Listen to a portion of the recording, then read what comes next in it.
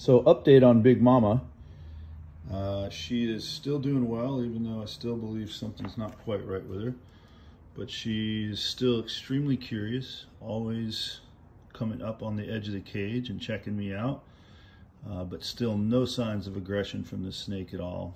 I still think maybe potentially poisoned by eating maybe a rat that had consumed poison.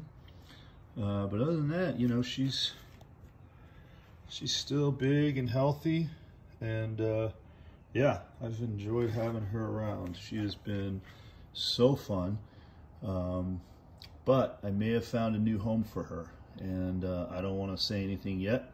Hoping it goes through, and someone that can take very good care of this snake, and hopefully nurse her back to health. Anyway, Big Mama update.